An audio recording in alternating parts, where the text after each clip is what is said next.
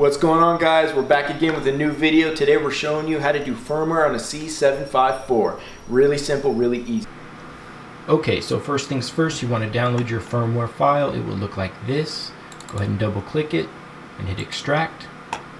It's going to extract to a folder. I usually like to keep mine on my computer and then switch it over to my flash drive just in case anything ever happens to the flash drive.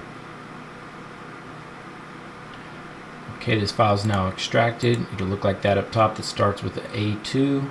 Go ahead and double click it and then double click it again. And these are all your firmware files. You can go ahead and hit Control A or just select all of them. And then right click, hit copy, and then go over to your flash drive. I already have it here. I'm going to delete it so we can do it again for you. So basically you'll put this in the root of your flash drive. Just go ahead and just have everything deleted just like that. Have it nice and blank. Then right click, hit paste. If you do not do it this way, the machine will not recognize it. Trust me, I've tried. As soon as this is done copying everything over, you can go ahead and eject your flash drive and then head over to the machine. Go ahead and turn off your main power.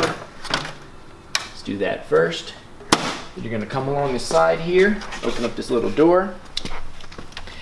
There's one screw here on the right hand side. Just go ahead and undo that screw there. Get your flash drive ready. Lift this flap open and go ahead and put your flash drive in right there. Then come along the front and turn your power back on. And then give it a couple minutes to boot up into the firmware menu. Okay, now you could just go ahead and select start if this is just an upgrade, but if this is going to be your first time flashing on the machine, you will need to select machine type, and the service manual will let you know how to select what type of machine you have to go ahead and upgrade. But for the most of us, all you'll have to do is hit start, and here we go. And after this is done, you'll see it complete. We'll pause the video and come back in a minute.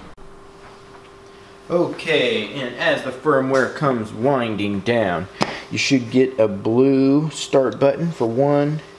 You should see that everything says download complete under MFP controller, scanner, printer, ADF finisher, all has download complete with checksums next to them.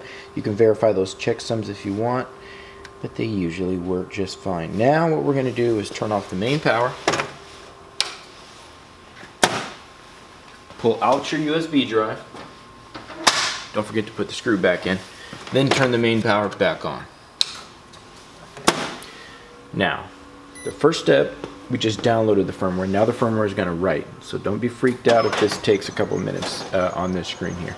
Just let that sit for a couple minutes and you'll be good to go.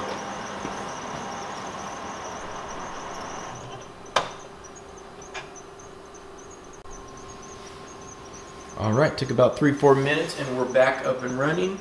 Ready to copy. Everything's looking good. So firmware installed successfully. Thank you guys again. Check you on the next video.